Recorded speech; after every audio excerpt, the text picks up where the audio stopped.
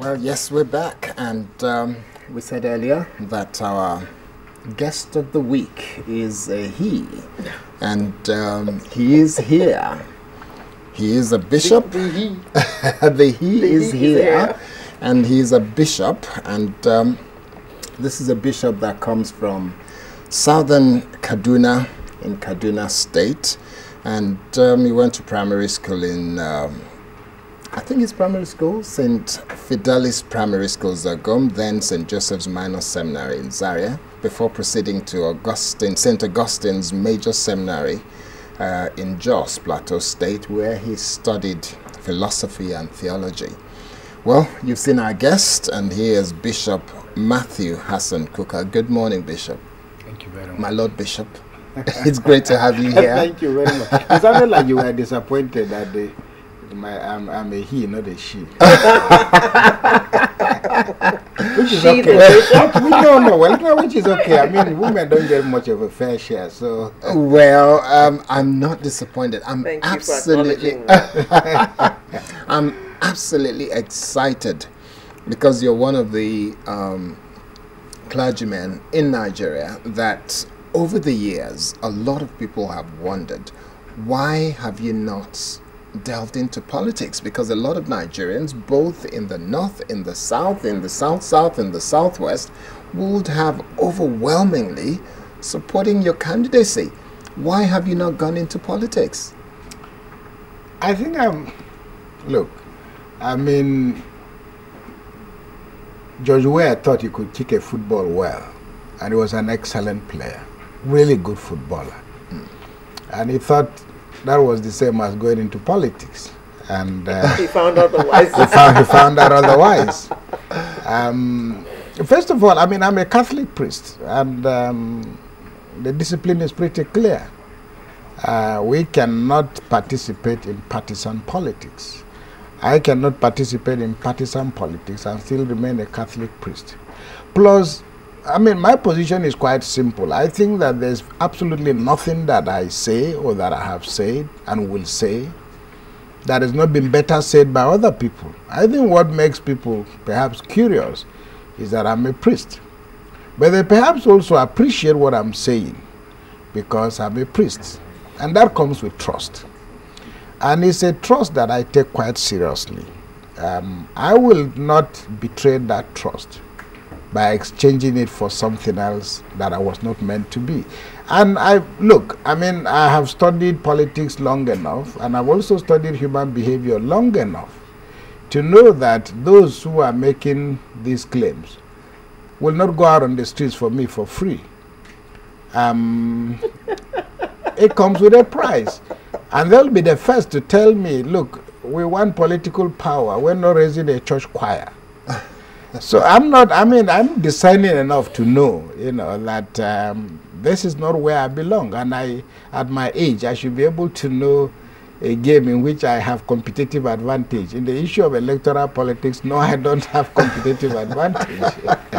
But the one clear thing is every single time that you have spoken on issues, you've captured the essence of the message in those on those issues that you have addressed, and you've brought some amount of logic, which some people say common sense and logic seem to escape some of our leaders, a majority of our leaders actually, because when they address issues, the way they look at it just seems skewed and not correct.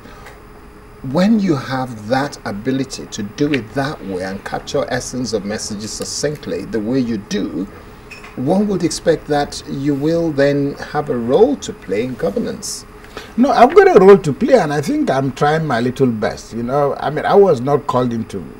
I mean, I'm not in public life in the way and manner, that is the result of politics.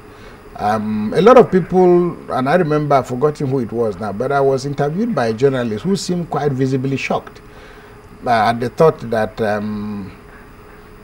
almost every time I had been appointed, it came to me as a surprise, because he thought this was the result of some politicking and maneuvering and scheming and so on and so forth. I must say that I've had my own fair share, and I remain eternally grateful to God. I continue to say I consider myself an extraordinarily privileged Nigerian. I mean, I have served in at least 3 or 4, 5 national initiatives. I served in the Oputa panel. I served in the Electoral Reform Committee. I'm still working on the Shell and Ogoni reconciliation. I'm involved with the initiative by the northern governors to come to terms with the problems of the aftermath or whatever of Boko Haram. So these are extraordinary opportunities, and I don't think that I've had that chance because I'm better, I'm the best. I'm definitely not. But governance is not about logic. And when you are dealing with a dysfunctional environment such as what we have in Nigeria, a few things just need to be fixed, and they're not brain surgery. They're not rocket science. And often we've made a point, and I think the case has been made eloquently by many people, that we need heads of state or presidents with enough gray matter. It's important that they have. And it's important that they have university degrees. It's important that they go to university. But at the end of the day, if you're a graduate of the University of the Heart, it's perhaps far more important. Julius Nyerere was, of course, evidently an educated man. But he was an extraordinarily good man. And if you go to Zambia, you're not going to find a bunch of rich people going around in Zambia, but you will find a very contented group of people. So the problem with the Nigerian situation was that we've ended up with a situation in which those who are the governed are far better equipped than those who are doing the governing. It's almost akin to being taught by, I mean, it'd be embarrassing to be in a class in which too many of the kids are brighter than you, the teacher. You remain in a constant state of feeling inadequate and so on. You can compensate for that inadequacy by being harsh, by being brutal, and stopping children from talking. But really the point I'm making is that our situation has gotten to a point in which, I mean, we've gone past the point in which we are looking for leaders now. That's not what the Mandelas of this world have had their time. That's not what Africa needs now. We're not looking for the Sardonas or the Awolowos. Even if they came to Nigeria, nobody will recognize them. This moment calls for a clear appreciation of the severe limitations of institutional leadership as a big man sitting somewhere. I mean, the fact that Nigerians continue to talk about Jonathan in relation to Boko Haram and to continue to talk to, it's largely a function of the over 30 years of the trauma of military rule. So we continue to expect the big man, because we knew that if the head of state coughed in Abuja, somebody collapsed in Sokoto and lost power. If the head of state blinked, the governor in Akwa Ibom moved, and so on and so forth, and that the president could take whomever he wanted and make minister today and remove. Now, presidents no longer have those kind of power. So it's important that we appreciate the fact that we're in a democratic environment, definitely not perfect, but that the president has severe constraints, and it's not as if it's a military, president. The governors are not. Somebody has called them dictators, maybe so, but that is as a result of the inability of the constituent parts to appreciate what their roles are. So really, what I'm talking about, we need a more diverse, approach and appreciation of leadership. Okay, while you're talking about leadership, some of us have had the special privilege of listening to your speeches over the last 20 years plus, and I can think back now and say you've met practically all the heads of states of Nigeria over the last 20 years. I can't think of one that you haven't met. You can correct me if that is wrong. Now, if you look at the leaders we have had in Nigeria and the situation we now have, what is it that is in all of those leaders, from Obasanjo to Babangida to Buhari to you name it, to Yaradua? I think you probably even met Yaradua before he died.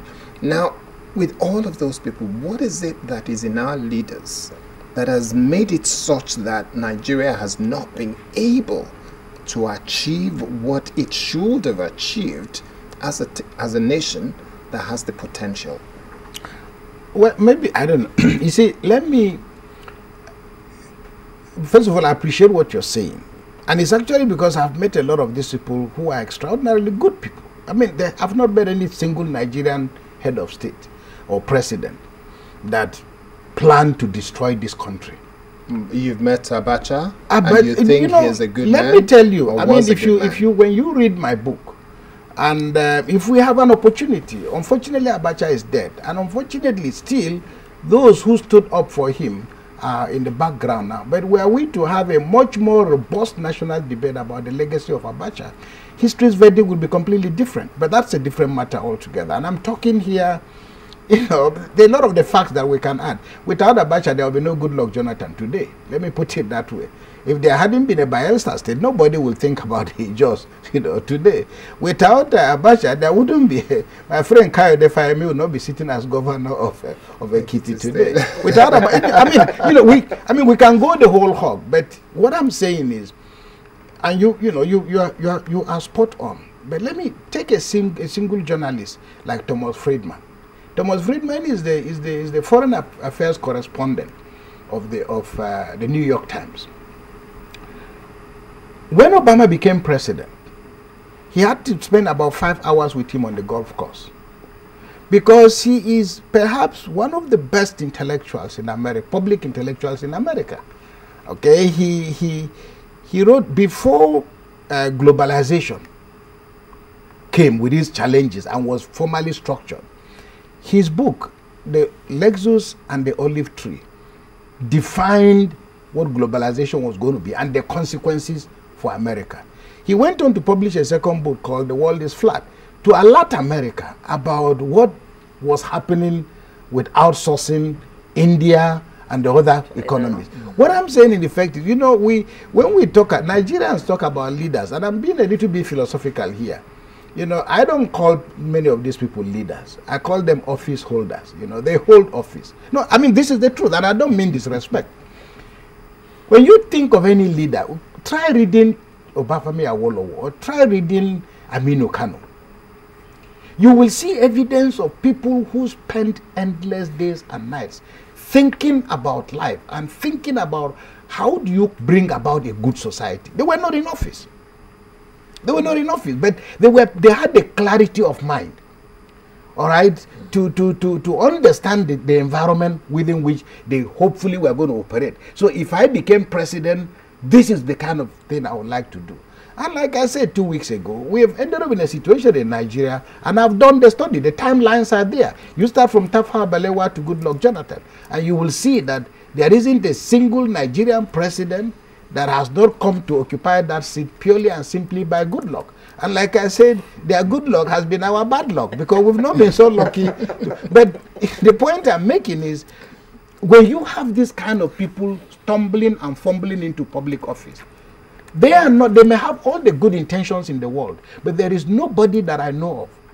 Plotting a coup is not plotting to be a leader. So the point is, for Obama, for example, to have managed to put in place this healthcare program that for 65 years, Americans, white America, no American president had been able to come through, meant that this young man had the presence of mind. He's not a medical doctor, but he had the capacity to rally around people who could get the job done. It's not like the situation in Nigeria where you become president and traditional rulers, retired generals, all kinds of people are pushing their sons, their nephews, their daughters, their friends, their stooges to come and be president. And to come and hold public office. And you go to Abuja to become a minister. It depends on how much your sponsor contributed. Okay, if you read, if you are a professor of medicine, it doesn't mean you're going to be minister for health. Okay, you can be minister for the richest position based on what the president or those in the ruling party perceive you can bring to the table, not intellectually. And I'm not saying people are not intelligent, but I'm just saying our approach to power and how it is distributed, a situation in which people come to the table believing they are presiding over a distribution agency. This is not the material that when you're talking about power. You're talking about people who are leaders. You can't be a leader without a philosophy. The only reason why there are Muslims in Nigeria today is because the Holy Prophet of Islam, left the Quran. The only reason why we are Christians today, Jesus Christ, what he said, is all in the Bible. Now, what you call the manifestos of political parties in Nigeria, most of the people who are in power today have no idea what the manifesto say, because it was never meant to be, to be followed. So when you are a leader, you have to have a script. You have to have a vision that people can buy into. Presently, what we have in Nigeria are office holders. Whether they mutate to leaders is a completely different thing.